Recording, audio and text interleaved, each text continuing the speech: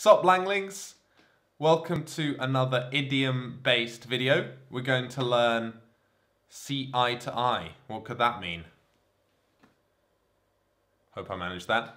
Right, see eye to eye is really simple. It just means you agree with someone. So say, for example, somebody has the same political beliefs as me, that Britain should stay within the European Union. Topical. I could say that that person, say my friend Tom, you really see eye to eye with me on the fact that Britain should stay in the European Union. No Brexit.